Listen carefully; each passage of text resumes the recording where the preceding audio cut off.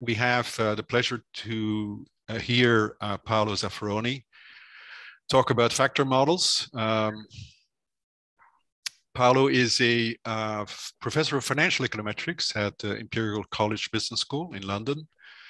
He's written quite extensively on factor models, so I'm really looking forward to his talk today. His discussant is also someone who's worked quite a bit on factor models, so this is really going to be an exciting exchange. Discussant is Patrick Gagliardini from Swiss Italian University in Lugano, Switzerland. I'm not going to pronounce that in Italian because both of you guys are going to make fun of me. I suggest that if you have questions, please write them in the chat, and we will answer some of the questions at the end after the presentation by Paolo and the discussion by Patrick. After the hour, we will end the recording and we will have an informal discussion among those who want to stay on for that discussion.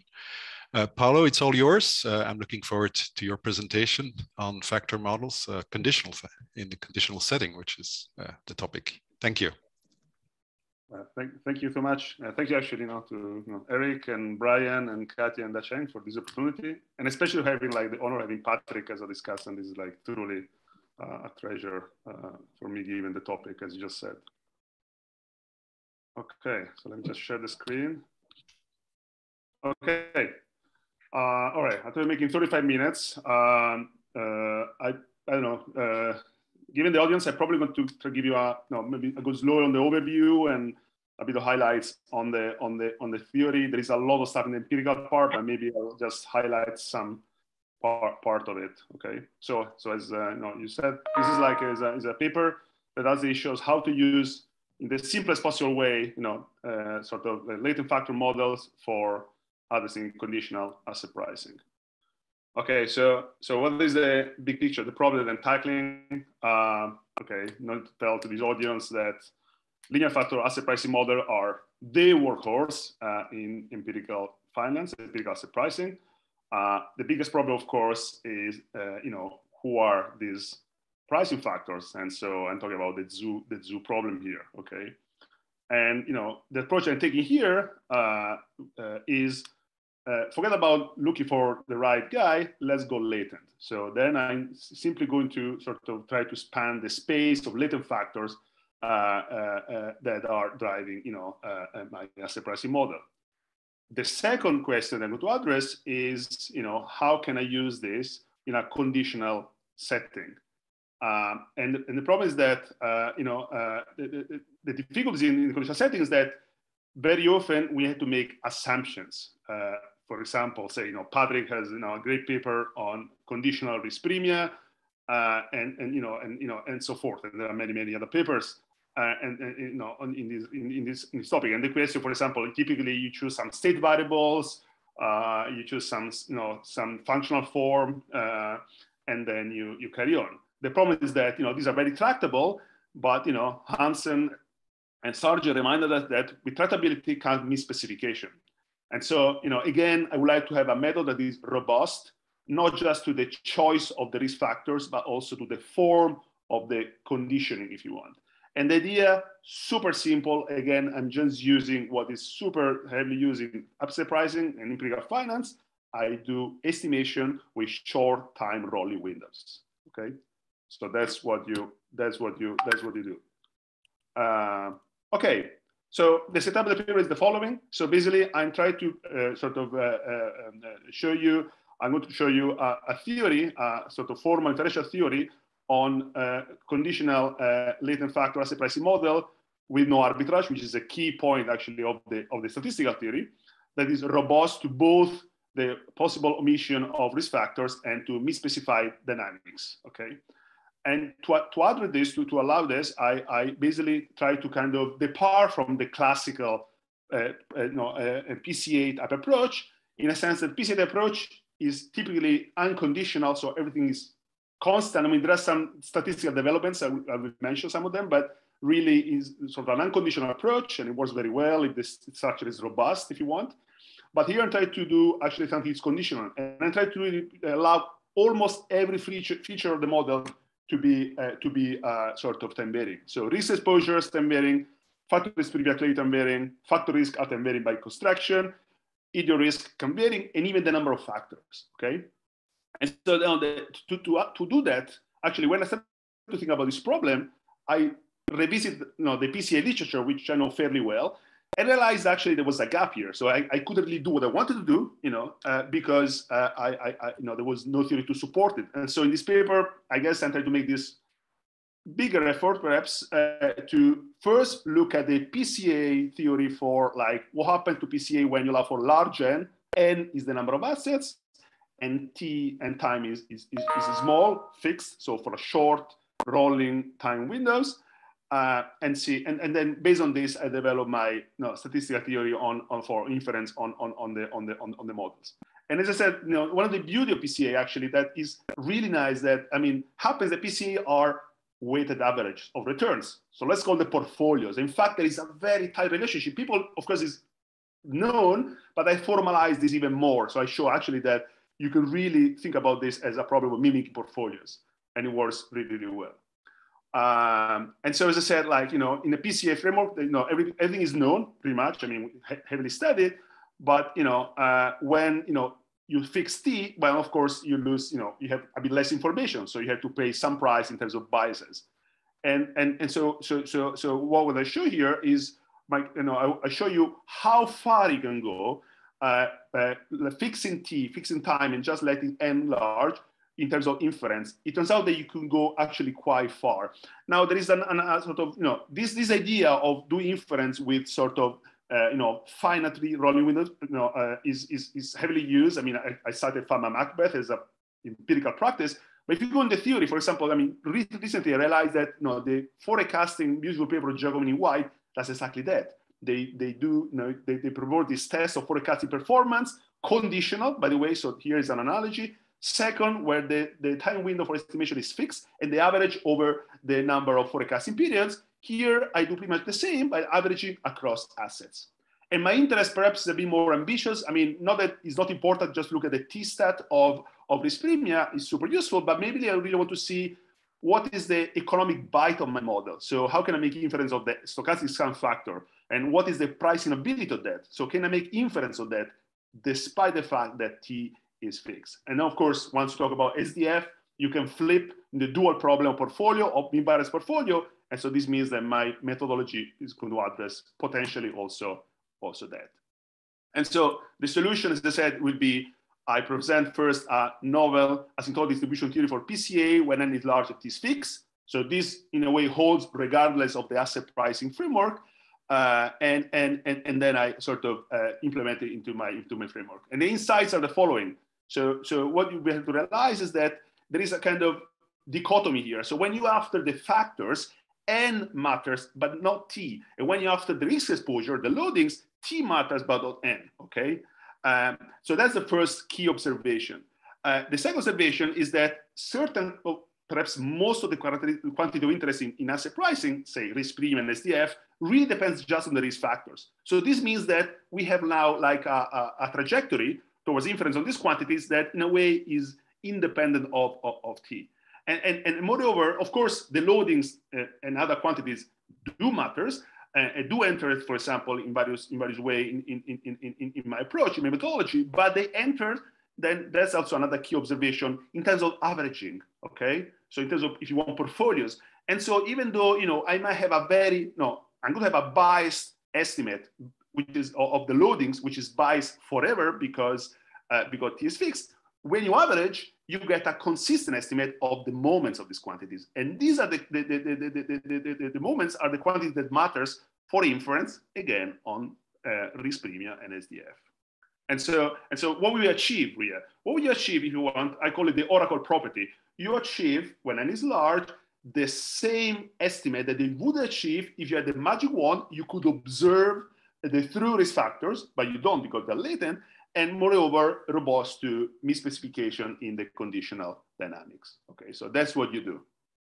So I mean, this is part of my larger research agenda on large N. I have several work, some are more statistical than others. I mean, Eric was very kind enough to mention my pure factor model. So that's, I'm working a lot on this, and I did a lot, but I also have some more asset pricing, again, large N asset pricing sort of theory papers. Think about the APT. I'll mention this in a second. And so I'm very fascinated by this cross-sectional sort of, analysis, which is kind of ironic because I started my career as like a sort of hardcore time series, long memory, super complicated stuff. And now I flipping and just go very simple, very mild on the time series dimension, and then really go more sort of deeper and articulated in the large N dimension. Anyway, so Imperial justified thousands of assets traded, like, every point in time. We are, and practitioners are very reluctant to look at long time series because for many different reasons, structural breaks, non-stationarity. Sometimes sometimes the assets were not there. I mean, we study Bitcoin, cryptocurrencies. The cross section are huge. The time series is small, and so these are, I think, good reason to focus on this sort of sampling scheme. And of course, even the theory tells us that actually large N is important. I mean, even the CAPM is founded on the idea of full diversification of idiosyncratic risk, which actually is achieved when N is large. And so anyway, I mean, there are three literature I'm kind of touching. So one is the PCA, let's say PCA in asset pricing. And there is, I kind of split in a theory part and an empirical part. And, I put I highlight the ones which are really, really closest to me. So the work of Patrick and the work of Marcus as well. And then there is the conditional asset price literature. And again, allow me to sort of split the two into parts. So one is using state variables, and one is so non-parametric, and and that's the one I'm looking here. So these are the sort of CAPM paper of Stephen Nagel, Llewellyn, and then the Ann Christensen again, paper in that respect. And then and of course a lot of other work in that respect. And then finally, of course, the classical PCI asymptotics. So as I said, tons of work in large N, large T. But in fixed T, very, very little work. I mean, they're only the two, most important paper probably are these ones here. So Connor Grazi had this idea, they sort of realized that actually you could do inference on the factors and by kind of formalize some of the claim. And so basically what I do here, I join, and try to advance, I join the sort of notion of those three issues, and I try to advance this, addressing this issue in larger. Another angle, if you want, if you're familiar with the Chamberlain-Rothschild papers, these beautiful APT papers, their papers are really blending the notion of population APT with asset pricing with large N. And if you want, my paper is about the sampling properties of PCA, again, in a large N asset pricing. So if you want, it's the sample counterpart of Chamberlain-Rothschild. Okay, so let me just scroll through. So this is the setup. So we have we observe a large cross section of excess returns. I can extend it to the situation when the risk-free is not traded. So that's no problem. Actually, it has some nice theoretical implication. But for the sake, let's talk about just excess returns. So the risk-free is traded. We have a model like this. We have an intercept, not specified, and then we have some sort of latent factors, little ft. There are R t minus one of them, so they can change over time, the number of them, with some loading lambda. And everything is conditional, as you see, in that respect, theoretically speaking. A key point here is that I'm going to, unlike the usual, sort of PCA analysis, but very much like the Chamberlain-Rothschild, I'm going to sort of leverage on the non-arbitrage. Because once you have no arbitrage, you have some sort of change of measure, and then you can rewrite the model from the previous one, like in the sort of red equation, where now you kind of shift the latent factors, the little f, and they become the big F, where you sort of change the mean, so reset the mean. So that now the mean of the big F are exactly the risk premium. And also the other implication is that the intercept are now the little a. Let's call them pricing errors, okay? I mean, sometimes they're actually more important than that, but these are the things that the APT tell us that we can basically ignore. And so, but why this is important is because actually this is super key. Is probably one of the biggest inside of the paper. Because the little a, they satisfy the no arbitrage constraint, meaning they are small when the cross section is large. I can run this machinery without the meaning. And this is important because by sort of show us that if you start to demean, then of course you introduce temporal dependence, and temporal dependence might essentially kill the asymptotics. And so I will not demean the data. In a way, I'm really careful in extracting as much information as I can from the first moment. This is the key point, okay? Departure, if you want, from other approaches of PCA in asset pricing when you have large and large T, okay? Now, this slide is just about the fact that, on the other hand, if you have fixed T, there is an identification issue, meaning, again, this is like coming from Schenken 92, the celebrated paper shows that actually, you can identify not the gamma, the usual risk premium, but a sort of perturbed version of gamma, which is he called the exposed risk premium, which using my notation turns out to be equal to the F bar, the sample mean of the F.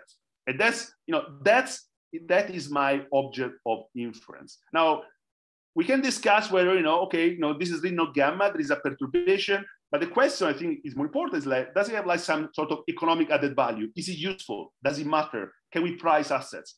And I think I have like a positive answer, a solid positive answer to that, okay? Now, in terms of SDF, again, I follow the path and I say, okay, this is the first line is the SDF, classical SDF under like a factor structure. Now, because it's the correct specification, you get pricing error like usually, which are kind of zero. I mean, there is a little bit of little a there, but let's say there's zero. Now, in a fixed T, you can define the exposed SDF, let me call it this way, which is the second equation. Now, how useful is it pricing? So again, another cool feature here. The SDF matters because it used to average the payoff. And so this means that if you do the maths, you induce pricing error of the order of 1 over T, not 1 over square root of T, which is the usual statistical sort of discrepancy, right? And so anyway, that is our object of interest. Remember, our goal is to get what you would get if you had the magic wand and you could really see and observe the factors. Okay, so that's really sort of the setup. So let me show you how we estimate this work, okay? So first, as I said, I'm going to go very quickly here. This is just PCA, okay? So I kind of dress it as a sort of local PCA. You can interpret it as a kernel PCA estimator. You can do that. But remember, well, one thing is important. This is not a high frequency setting. T is fixed. You're allowed to, you can use it to low frequency as low as you want. So even though numerically, if you do sort of kernel PCA, you get the same number. Statistically, it will be kind of different. Okay, so you get the F tilde there, our the factors, which are the rescaled eigenvectors. Lambda tilde are the OLS, projection, which are the factor exposure. And then the natural estimator, well, there are two of them actually. For the risk premium is just the sample mean of the F. Remember the F, the big F are change. They have a change of measure because there's no arbitrage. So they are centered around the risk premium. So of course the sample mean is a great estimator. But I think what is really cool is that if you want to be really say, sort of kind of asset pricing driven and say, no, I'm going to do the two-pass regression. Well, the two-pass gives you an identical solution to the problem. And that's because of, it's a byproduct of the orthogonality that is inherited by PCA. Okay, so know the meaning, you just do two-pass and you get the same estimator. And then once you got the estimator for this premium, and then you got the estimates of the factors, it's easy to plug in into the formula for the SDF, and we have our estimated exposed SDF. One word of notice, of course, the SDF is invariant to the rotation.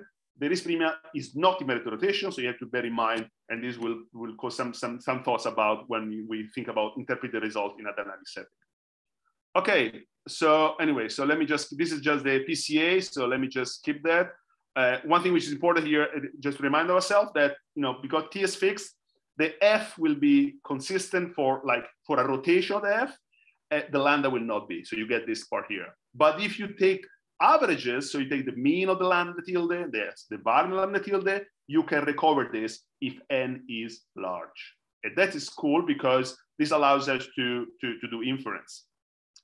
Now, of course, to implement this, you got to know how many factors. And here I have a result which shows that you can consistently estimate the number of factors in a time-varying setting. You just need to kind of be a bit sort of thoughtful about the penalization.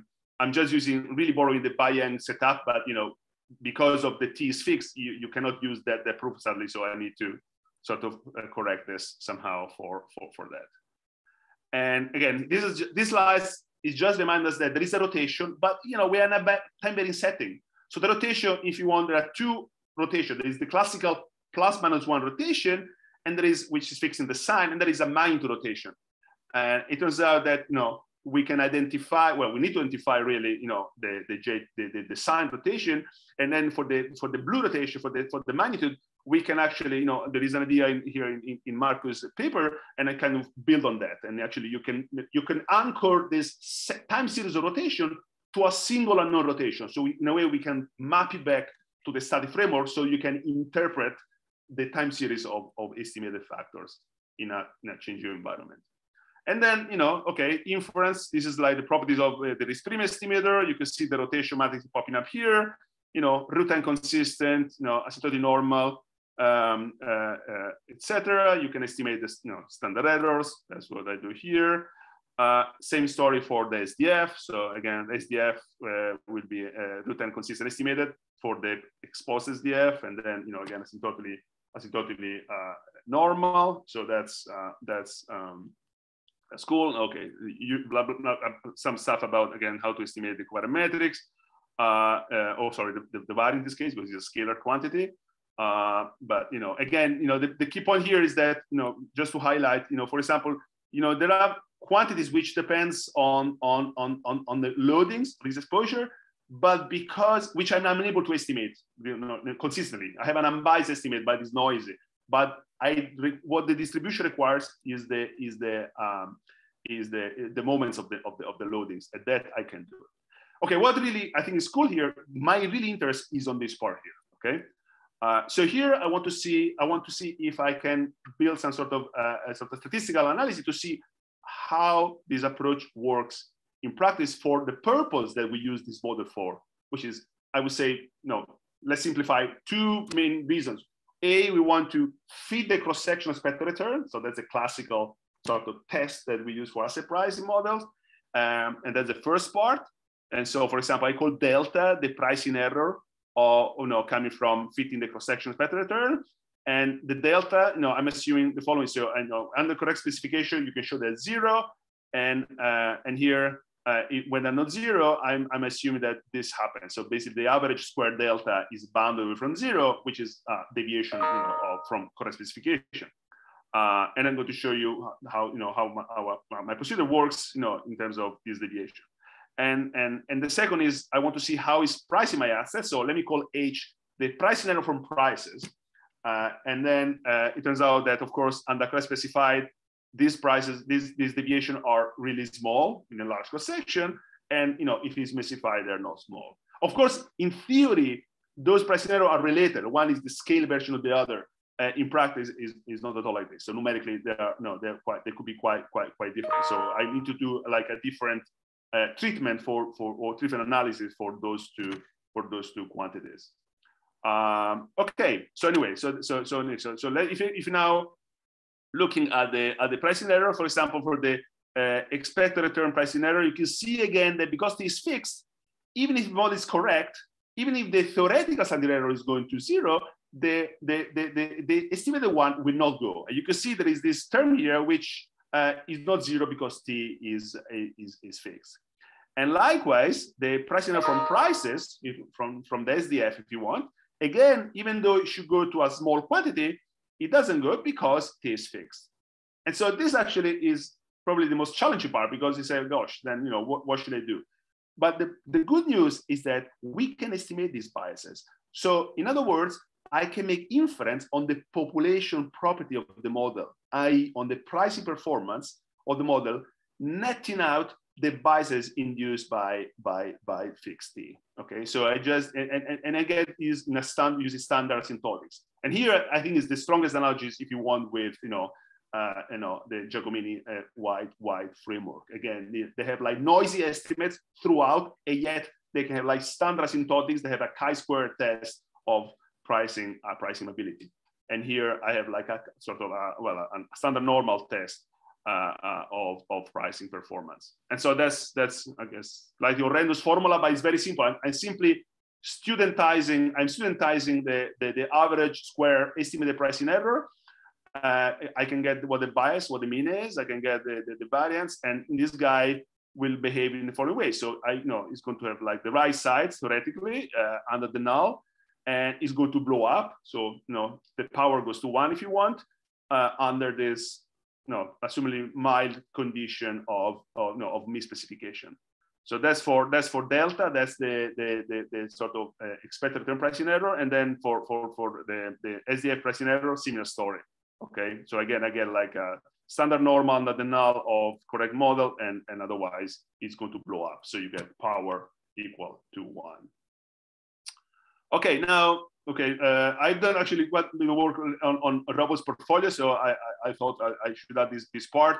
But again, if you're interested in pricing, that not matters. But if you're interested in portfolio construction, of course, theoretically we know that the SDF problem is the dual of the portfolio problem, right? So in fact, you can have the portfolio mean balance efficient frontier, and then the lower branch of the frontier is the SDF frontier. So that tells you how tight those two things are.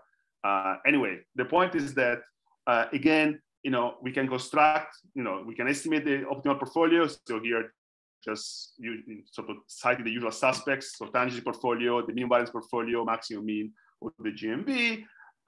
Of course, this is an n-dimensional object, and so each portfolio weight is biased, is noisy, okay?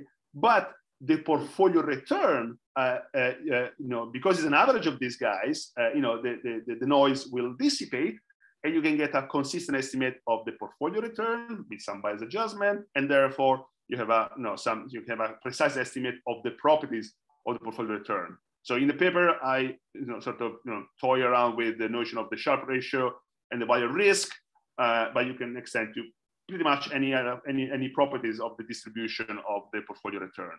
And I show you how you can construct asymptotically valid 1 - α% confidence interval when n is large. Okay, so this is if you want to quantify, assess again the performance of your portfolio. Okay, so as I said, I'm going to go really quickly here. If you're interested in how to estimate the zero beta rate, so when there is no when you don't allow for risk-free in your data, you can do that. One little highlight is very interesting. It turns out that I rediscovered the sort of flipped 2-pass regression. So basically, first pass we do a lot of cross-section regression. The second pass is a single time series regression, and the asymptotics is in N. So it's exactly the dual of the Fama-Macbeth, and the theory that is there, if you are interested in that. And then, okay, here I simply sort of want to formalize this idea that I've seen around many times about mean portfolio PCA, and indeed I show that actually, basically using PCA, if you construct your factor as a mean portfolio, those two things, the PCA and the mean portfolio, are asymptotic equivalents. You get the same inference, okay?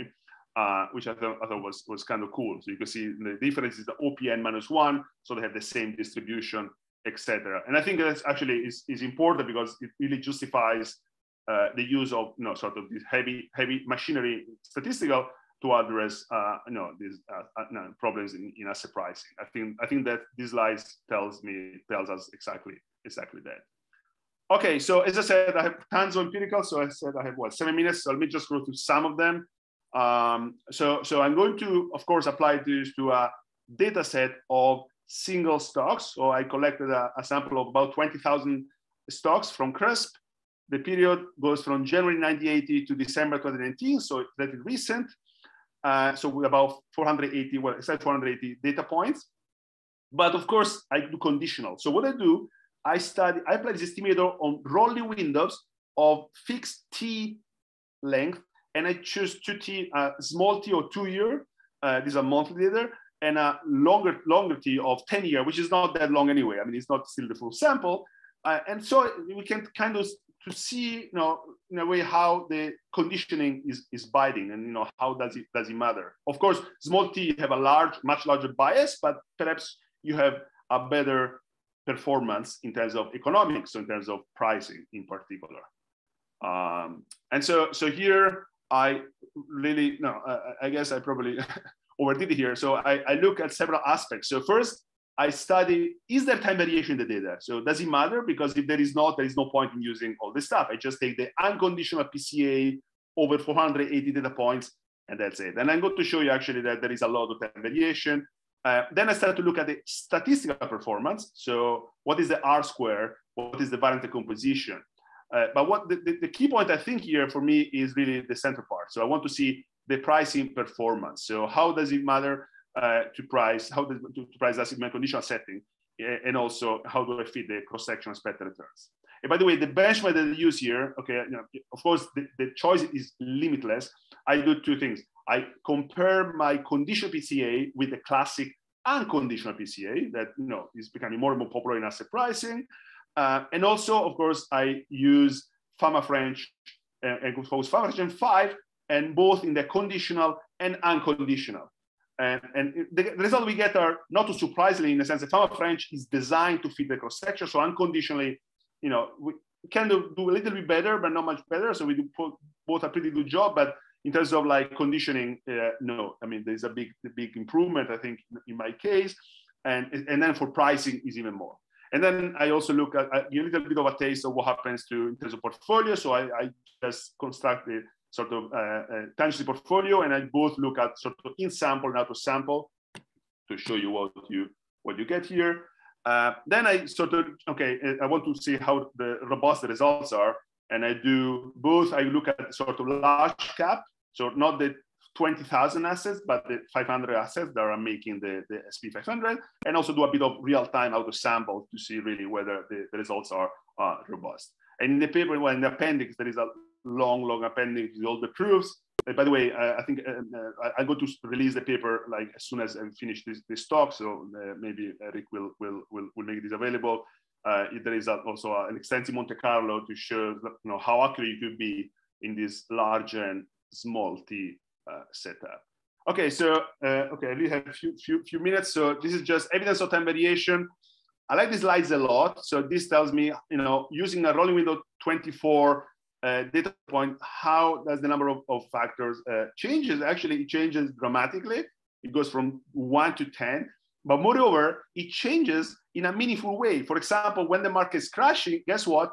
You reduce the number of factors because, of course, there is this spike in correlation. And when the market is booming, there is a dispersion, right, in the market. So the correlation sort of decreases, and you have more, if you want, more sources of risk. So this is about the loading. So again, the left-hand side is the 24 short window. The right-hand side is 120. I try to be consistent. And you can see that, here look at the correlation between the conditional and unconditional, loadings. Because there are many factors, I use canonical correlation. The point they want to make here is that there is a lot of time variation. And then here I try to actually use, if you want the model in a sort of, normative way, in a way you can say, okay, you can stay latent, but why don't we use my semi-non-parametric method to identify who possibly is driving the time variation. And for example, here I usually use usual suspects, so 10 spread, dividend yield, etc. And you can see that actually these guys do matter for time variation. You can see that it matters, especially when you have a short time window. So that's maybe good news if you want to build the model in that direction. And then more time variation. Let me just jump to, let's see. Okay, so this is a performance. I mean, not big here. Again, you can see from the black line that there is some time variation in the performance, and I get an R square that on average is above 60%. And is much larger than the average of the R square. Clearly, there is some nonlinearity here. And, I guess we kind of beat in the Fama-French conditional. Factors attribution. So here, what comes out is that the time variation really is driven by the loadings. And so, for example, the loading has this pronounced variation, and the factor variance seems to be relatively constant, which kind of surprised me, but anyway. Okay, so this is the cool part. So here, I look now, first, this slide is about risk premia, so how they fit the cross-section expected return. Again, short-term windows on the left-hand side, longer-term windows on the right-hand side. And you could see, for example, if you focus on the right-hand side, you can see that, so my performance is the black line. I have the confidence bounds that I use with my theory. And you see the Fama-French is not too bad, it's the blue line. We know that, it's designed to fit the cross-section. So in fact, in the last part of the sample is statistically not distinguishable from my part. Instead, the unconditional is doing fairly well, but not that well. But if you look at the conditional setting, really conditional with short windows, the difference is amazing. So again, you know, the fund range goes up on and off from my band, which is quite narrow because, you know, I have large N, but you know, the performance is quite, the different performance is quite striking. But what is really striking is here. So when you look at the pricing performance of the SDF, you get this, that really is like, you know, there is a big departure of using conditional as PCA, my approach, which seems to do elegantly well, as compared to the unconditional approach that ignores the time variation. And I guess also fund French, who, by the way, are not designed to price asset, designed, as I said, to fit expected return, and this is not the same job. Okay, for me, I have 45 seconds. So, and then here, so I'm going to scroll you a couple of more slides, and then I wrap up. So anyway, this is just the cross section of pricing error from SDF, and again, you know, the fund French, the blue one, are all over the places, and our one seems to be quite reasonable. And then I have some portfolio performance. I look both at the Sharpe ratio and the value risk. And again, you can see, I mean, I guess you can see what happens here in that respect. Okay, so let me just go, and there are many tables in the paper, but I'll of course omit that. Okay, so let me just wrap up. Okay, so I tried to I presented a sort of a full integration method for conditional pricing models that can be used at low frequency data, but when T is fixed for whatever reason you want, because you want to fit cryptocurrencies, if you want price cryptocurrencies and in large cross section, is the engine is based on a highly dynamic sort of factor model where pretty much everything is time varying, and basically this allows me to make a sort of inference that is robust to pricing errors or missing pervasive factor or misspecified dynamics. And in empirical, we see there is a lot of time variation, and I think the performance, I hope you share with me that it seems to be quite solid. And that's all I got for you today. Thank you, Paolo. Our discussant, as I mentioned, is Patrick Gagliardini. Patrick, take it. Go ahead, share your slides.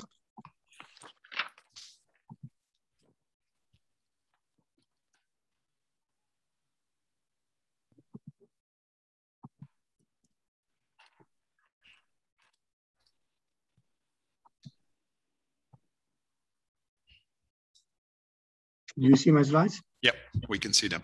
Great. Go ahead. First of all, thank you very much, Eric and the organizers for inviting me to discuss this wonderful paper. It was really a pleasure to read. Let me start my discussion by briefly summarizing the main contributions in the paper. This is a paper, as we have seen, analyzing factor models for a set of purposes, and it makes the choice, first of all, to work with unobservable factors and to be realistic enough to accommodate for the time variation of the betas. And in order to capture this or to cope with this dynamics in the beta, the key choice of the paper is to use principal component analysis in a setting where the time window is short. So in this way, tracking the time variation in a sort of non-parametric way. So the paper has a very extensive and very well developed path where the theory for the estimation of factor values and the estimation of the risk premia, selections of the numbers of factors, and many other results are derived. These are new results for the case where the time frame is short. And on the empirical side, the paper is also very rich in terms of new results. Paolo have shown these pictures of where the evolutions of the numbers of factor ranges between 1 and 10, and in general, the estimated model of Paolo shows a superior performance in terms of pricing and statistical fit compared to some competitors like non-conditional version of principal component analysis or some conditional versions of traditional observable factor models like Fano-French. So this is a great paper. I really enjoyed going through this very rich set of results. So there is really a lot of, as you have seen, a lot of new results in theory and in empirical findings. So I really warmly encourage you to read this paper. So congratulations to Paolo for this. Maybe to very briefly recap the framework. So this is the equation that Paolo has shown to us for the asset returns, and imposing the absence of arbitrage in a conditional sense. Paolo comes to this equation, in which the capital F are sort of exposed to risk premia. So they are the vectors of the risk premia on which we add the difference between the realization of the factors and the expected value of the factors. So this is how the model, in a very general setting, with some variation of the alphas and the betas, looks like. Now, when placing this paper to the literature, we may say that we have two big approaches to model the time variation of the loadings.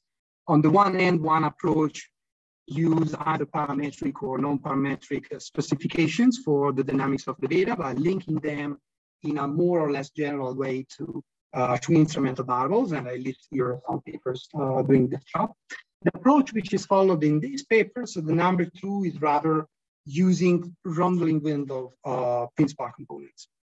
And in particular, in this paper, with low frequency data, so finite T and finite numbers of observations across time. So I think this is a very appealing and, in some sense, simple way to implement some non-parametric approach to the time variation of data. So it has certainly the advantage to avoid potential misspecification if we are using too constrained modeling for the betas. With finite T, what we can identify is the exposed risk premium, not the risk premium itself, with finite T and low frequency observations. So again, in placing this paper to the literature, I think a very important part of the contribution is this asymptotic analysis with principal component estimators. So in the classical setting, consider the large N and the large T, and well-known long list of results about this setting. So the setting with small t is certainly more or less explored.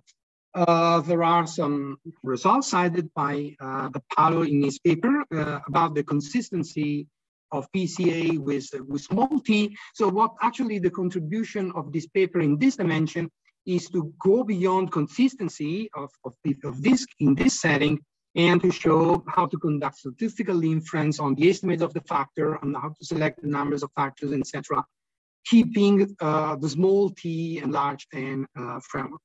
So something which is very important for this type of results is the conditions that is, the assumptions on the error terms.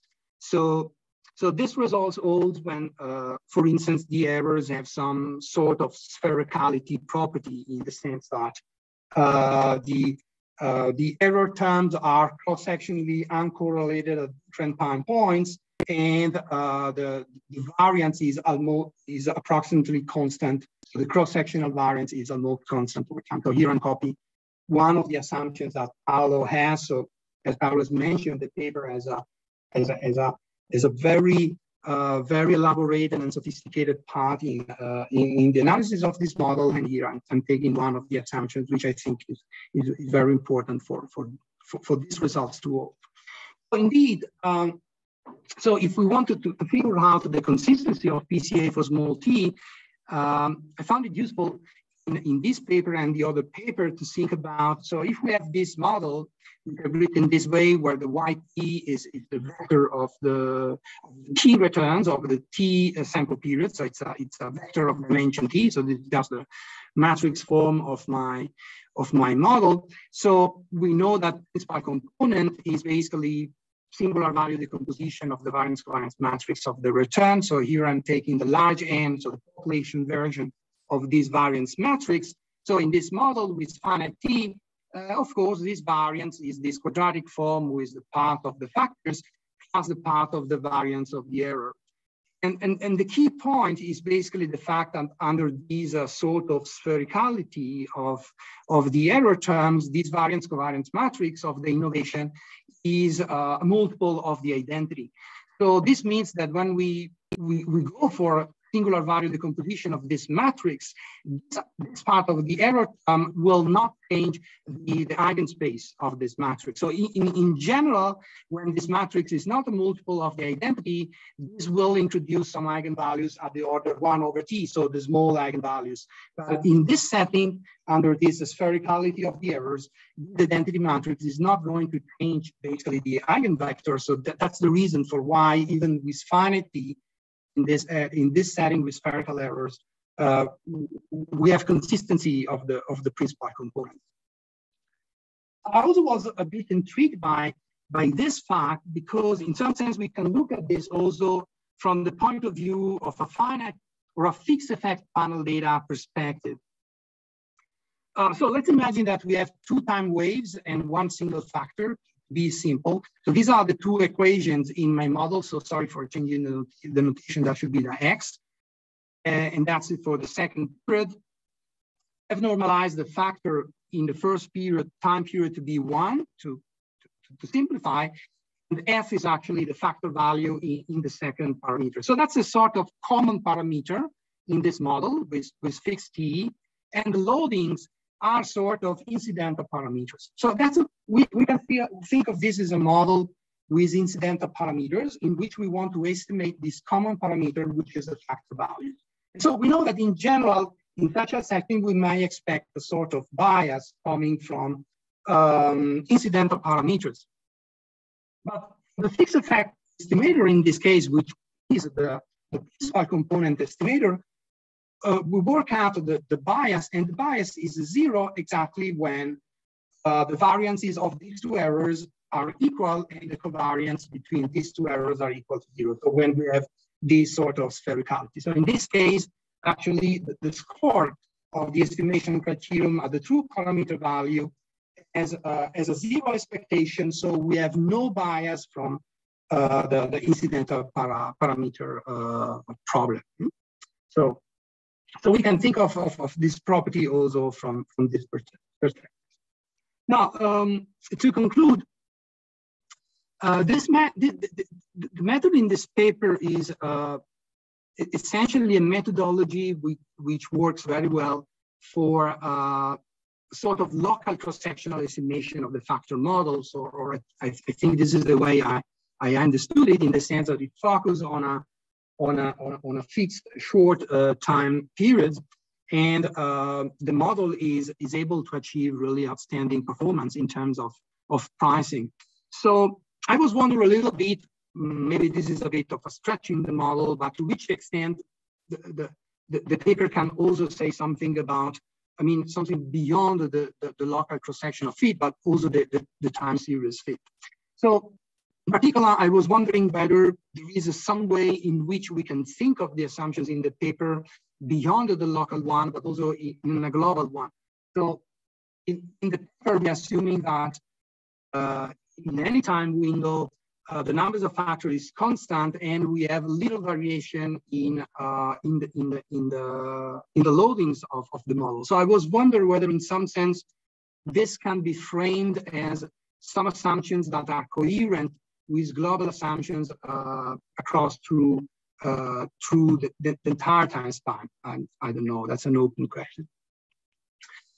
I think that the figure that Paolo has shown to us with the number of factors is very intriguing. So this is ranging from between 1 and 10, and in the period between 95 and 2010, we have always above more than 5 factors. I was noticing this figure that the dynamics of the factor is quite important even at short term. So there was a lot of changes in these numbers of factors. So I was wondering whether this large, high frequency, or at least short-term dynamics that we see in the numbers of the factors might be or not compatible with the analysis done in the paper with a t equal to 120 months, or with longer periods of 10 years, because probably over those long periods, the numbers of factors is changing. So maybe this is the figures on the evolution of the numbers of factors is maybe suggesting that shorter time windows might be more coherent with this analysis than the longer one. But this is my takeaway from that.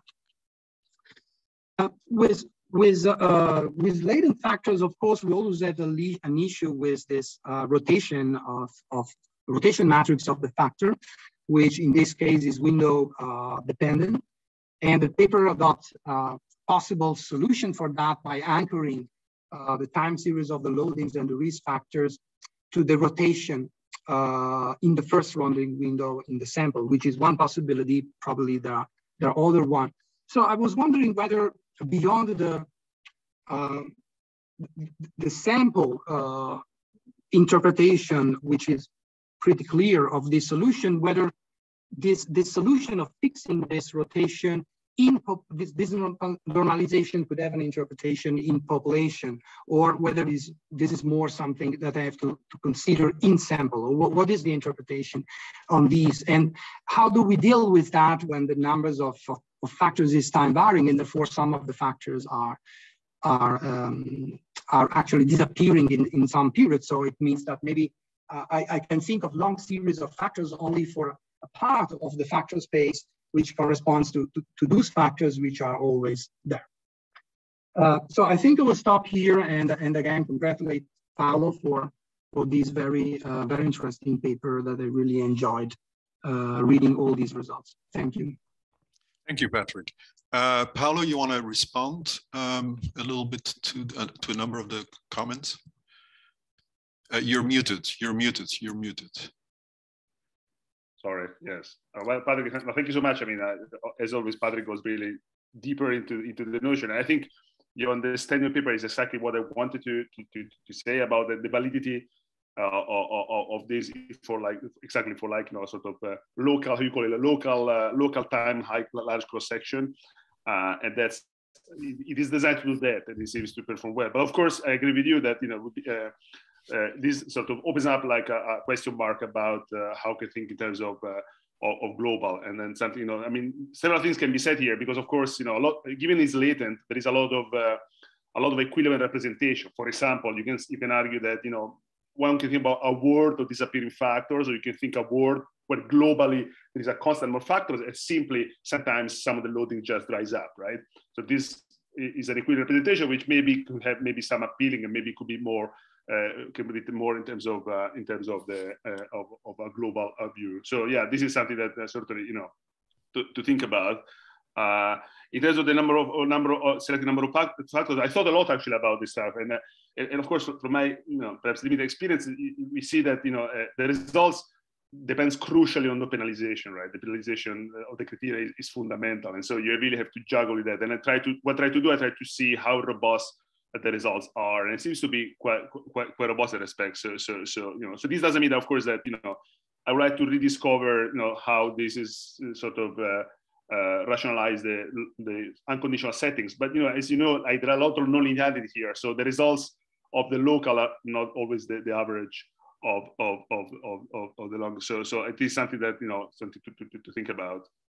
So yeah, no, I guess you're leaving me as usual quite a number of very deep and sort of question marks, and I'll think about those. But I think I'm satisfied on the fact that you really got exactly right what the mechanics is, and I love your incidental parameter problem. So I'm probably going to borrow in my next version of the paper, because it's a beautiful example that allows us to explain really how this works to a wider setting. So yeah, I mean, more than thank you so much for the effort. I really cannot do now. So thank you so much again.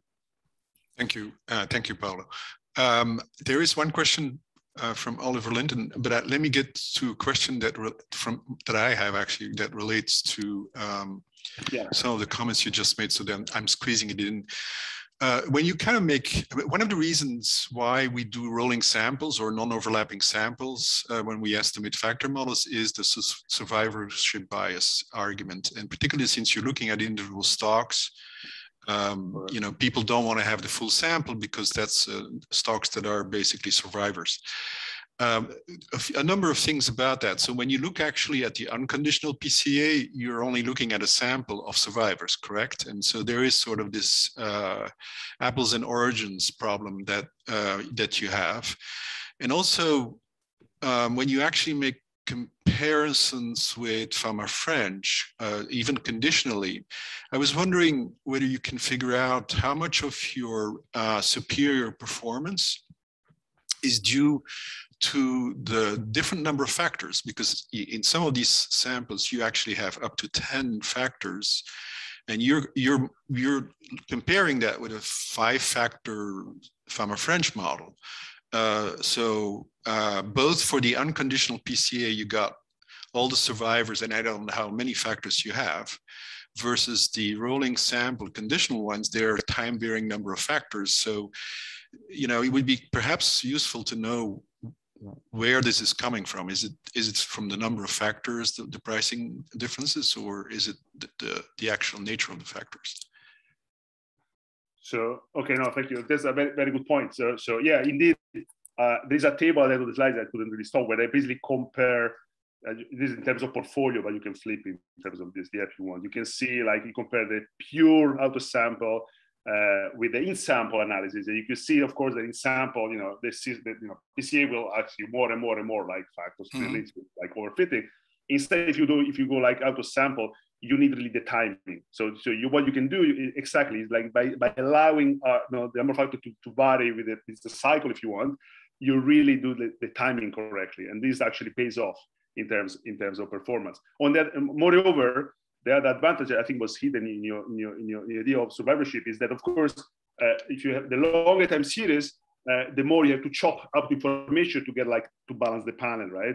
And so in fact, you know, whereas I can afford that, you know, it varies, but sometimes I really had like, you know, 15,000 stocks for a certain sort of time period.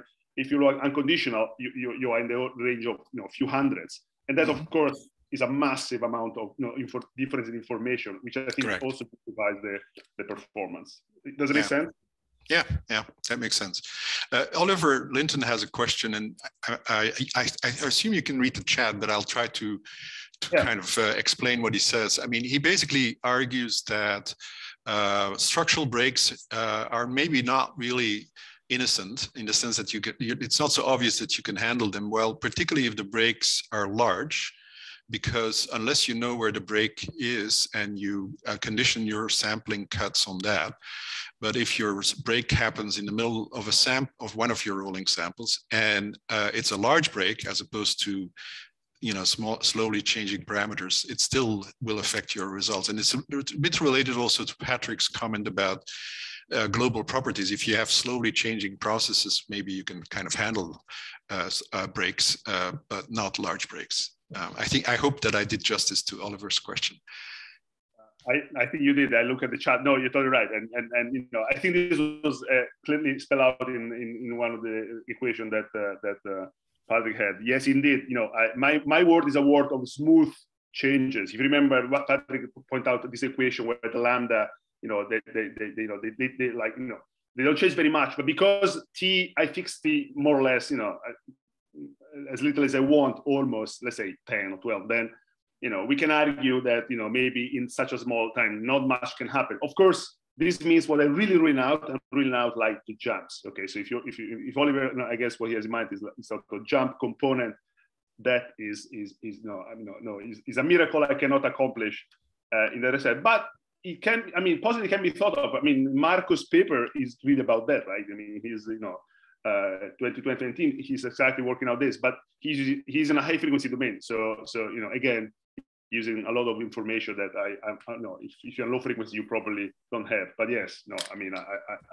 I am in exactly in align with what you say, that I cannot allow for like abrupt jumps in my small team. My hope is that my small team is small enough so that this, even if there is a jump happening, maybe the jump is not like 0.1 million. It's just I'm capturing maybe one part of the path. I think we ran out of time, more or less. I mean, this is perfect timing. Before we close the recorded part, I would like to say that our next seminar will be, we will be hosting a number of job market candidates who will present their work. That will take place on December 13th. The information will be shortly available, soon available on the website, and Bryan Kelly will be hosting the event. Thank you for participating today, and this will end the recorded part. Whoever wants to stay on to have an informal chat, please join us for that. Thank you very much. Bye-bye.